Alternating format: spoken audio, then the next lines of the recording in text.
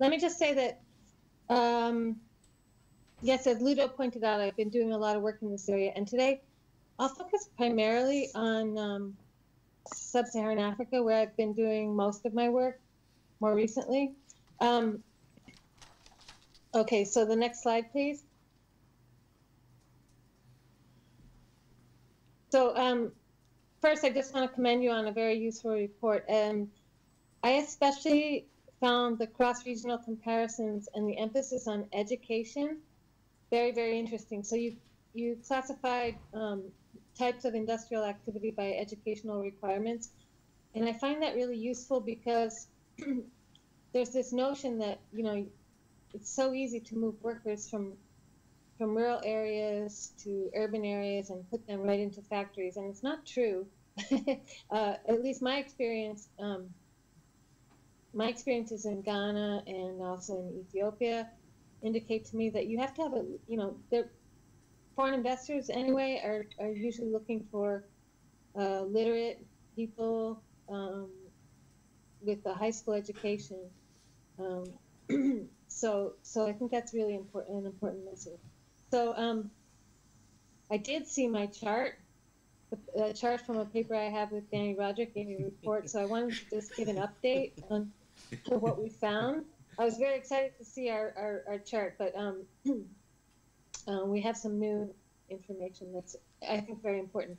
And I want to make the point that a key constraint in agro-processing, which is probably one of the areas where sub-Saharan African countries have the most potential, a key constraint there is agricultural productivity. And then I wanted to make a pitch for making the theme of your report next year, informality in manufacturing. Okay, so the next slide, please.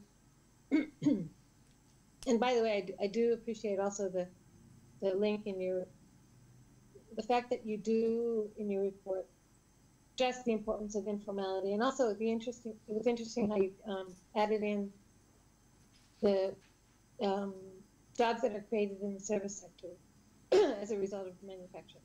So just an update on structural transformation in Africa.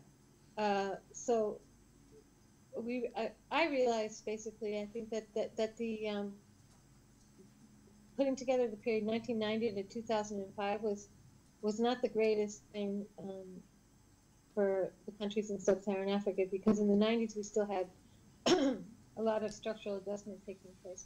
So it turns out that when we decompose the productivity growth by country group into structural change and within sector productivity growth, we see on the left side, 90 to 99, the numbers that we saw in the report. In